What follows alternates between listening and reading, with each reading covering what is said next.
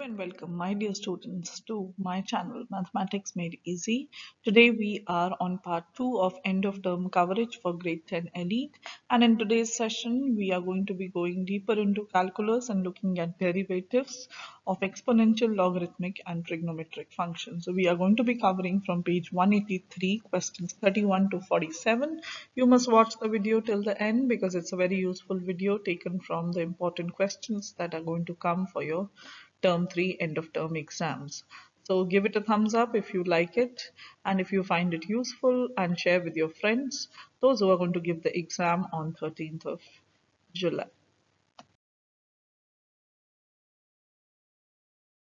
So first we have a formula sheet. This is the formula sheet for derivatives of the sixth trigonometric function.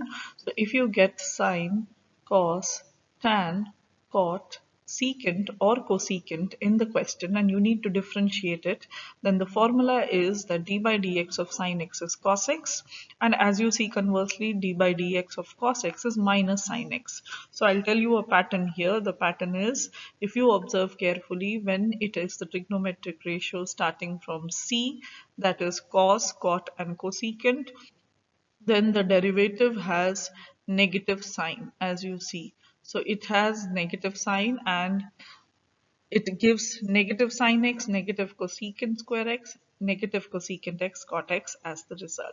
Now there is another pattern that you can notice here. The pattern is that when it is sine, its derivative is cos, and when it is cos, the derivative is sine with a negative sign. Again, the pattern is, if it is tan, it is secant square. If it is its reciprocal cot, it is negative cosecant square.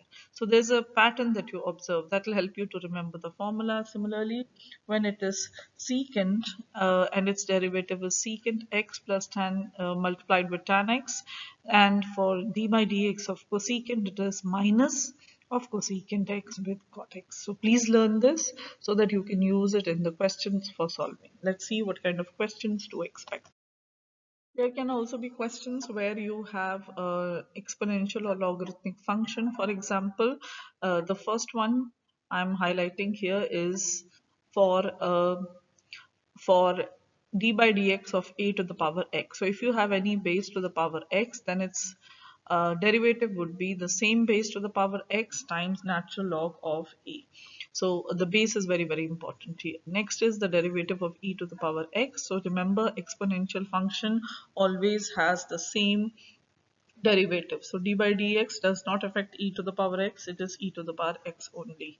Then derivative of logarithmic function is d by dx of ln x, which is log x, natural log x, it is 1 over x. So these are again some formula sheets that we'll be using today in the solving of the questions for the end of term exam. As per your end of term document that has come by the ministry, questions number 31 to 47 are very, very important. So we are going to be solving some questions from here. We'll do 31, 33, then we'll take 38, then we'll take 42 and 47. So 1, 2, 3, 4, 5. These 5 questions we are going to be covering in today's session. Stay glued to the channel. Also, we'll pick up one more because all of these are important questions. Let's solve them one by one. So begin with 31 and 33. Okay, so let's solve question 31 and 33 one by one. So first we do 31 here and then we move to 33. So 31 is an easy one. Fx is given to be 4 times sine 3x minus x. So it is made up of two functions and they are subtracted. So we need to find derivative, means we need to find f prime x or d by dx of this function. So d by dx of 4 sine 3x minus d by dx of x. So two functions are there. I just distribute the derivative, and 4 is a constant number. It will come out of the derivative. So d by dx of sine 3x, and derivative of x with respect to itself is 1. So 4 and derivative of sine, as you see in the formula sheet, is cos. Now you do the derivative of 3x, which is 3 minus 1. So 4 multiplied with 3 would give you 12 cos 3x minus 1. So this is the derivative of 31. Let's do 33. So in 33, f of t is given, it's a function of variable t. Remember that, not x. So you have tan cube 2t minus cosecant 4 3t. Okay. So we will do d by dx of tan cube 2t. So just distribute d by dt. Oh, there's a mistake. It is d by dt. See, we are so used to writing d by dx that we never write d by dt or any other variable. Here variable is t, so it will be d by dt. Cosecant 4 3t. And I hope you know that d by dt means rate of change. So we are changing this quantity with respect to t. Okay. Now, tan cube 2t. So first thing is the outer function. We are going to apply here in this one now chain rule. We will also apply, as you see, there are powers. So we will also apply power rule. And definitely because you have tan and cosecant, so you will also apply the trigonometric ratio. So as you see in a question, we are applying so many concepts in the same question. So let's now solve further more on this and then we'll get our answer. So for tan cube of 2t, first the power rule, so 3 tan square 2t, then the derivative of tan, and the derivative of tan is secant square 2t, then the derivative of inside 2t, which is 2. So see how long the calculation is. Then derivative of this, first power rule, 4 comes down, power reduces by 1, 3t, then the derivative of cosecant. So the derivative of cosecant is what? It is minus first of all, and it is cosecant x multiplied with cot x. But here x is not there, 3t is there. So we will write 3t. Okay, be careful on that. Now, after that, 3t will also be differentiated, so we'll multiply by 3. Let's combine and write the final step. 3 multiplied with 2 would give you 6. Tan square 2t multiplied with secant square 2t. 4 with 3 would give you 12. Cosecant cube 3t, and cube with one more will give you 4. Okay, and negative also will give you positive, so you have to be very careful. Power increases here, so 4t and then cot 3t. So all of this, finally you have, check your calculations, and this is how you do 31 and 33. Let's now solve a question on question rule. So here we are going to apply a mix of question rule, a mix of our chain rule, and a mix of our power rule. As you see, there are powers, so power rule. As you see, there is division, so division means question rule. And as you see, in the denominator, the function is having inner function 2x, outer function cosecant to the power 4. So we are going to be applying all of that. So let's first apply the division rule. That means the denominator cosecant 4 2x is raised to the power 2. In numerator, denominator is as it is, and you differentiate the numerator. So you differentiate x square, you get 2x, then you subtract x square as it is, and you do d by dx of cosecant 4 2x. Now I want to explain this derivative in detail and then we'll substitute here. So let's find d by dx of cosecant 4 2x. So there is power rule, there is inner outer function. So it will be power root first, cosecant power reduces by 1.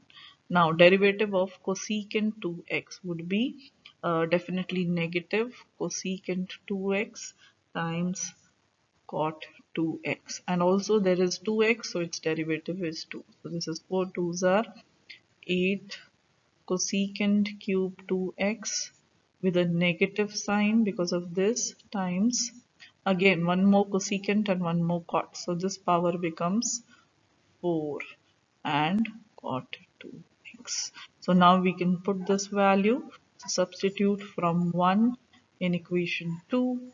What you get is 2x times cosecant 4 2x minus x square times minus 8 cosecant 4 2x multiplied with cot 2x.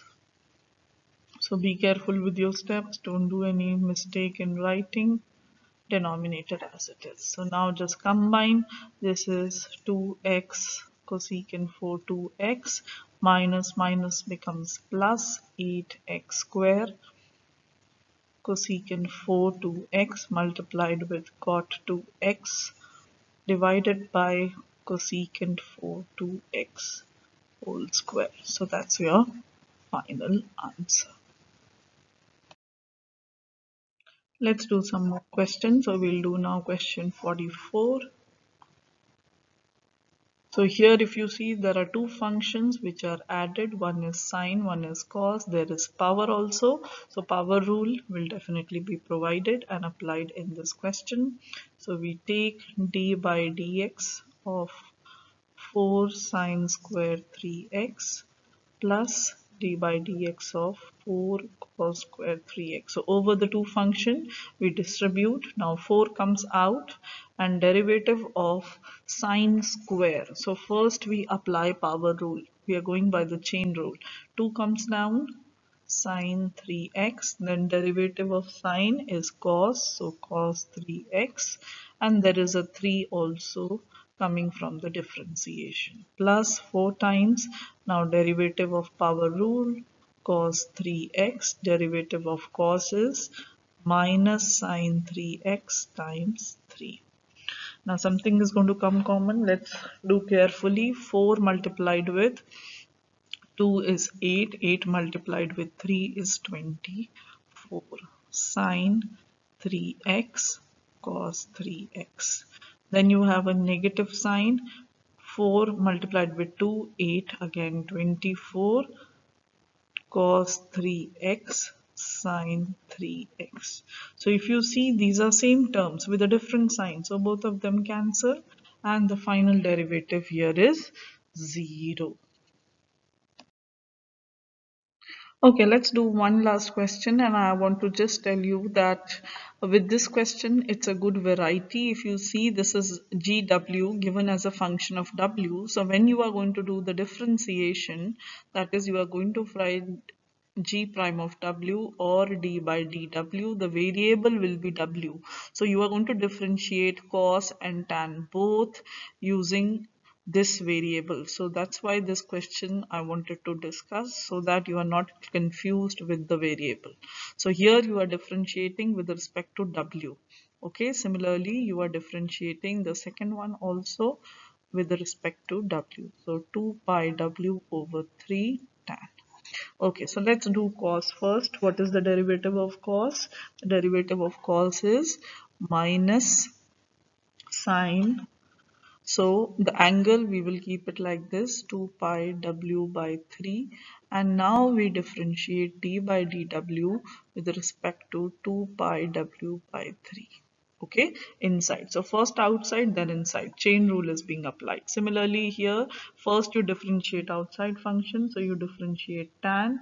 What you get? Secant square times the angle, same angle I'm writing, and then d by dw of the inside angle. So this is the same as the previous one. Now look here carefully. When I'm differentiating with respect to w, so this w and this w will cancel. You will just be left with 2 pi by 3.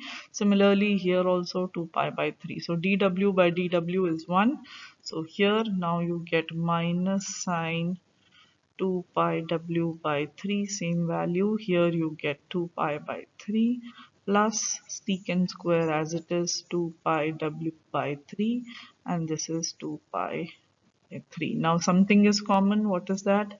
2 pi by 3, you can take it common, and inside you have secant square 2 pi W by 3 minus sine 2 pi W by 3. So even though the question seemed difficult, it was pretty easy. We finished it in 3 simple steps and we just collected the like terms together. So don't get scared by the question. Just see what is the logic that you are applying and solve it confidently. So in this question, we just used the chain rule, one rule, and it was easy to get the answer using the trigonometric derivative. In today's session of derivatives, we have covered end of term coverage part 2. Next, coming up on my channel is part 3 of the video, which will be based on the concept of integration and antiderivatives. So stay glued to the channel, subscribe if you haven't till now and are watching the videos and enjoying and liking them, finding them useful for your preparation of your term 3. And until then, this is Ms. Ruchika signing off from today's video. See you in my next video. Bye bye.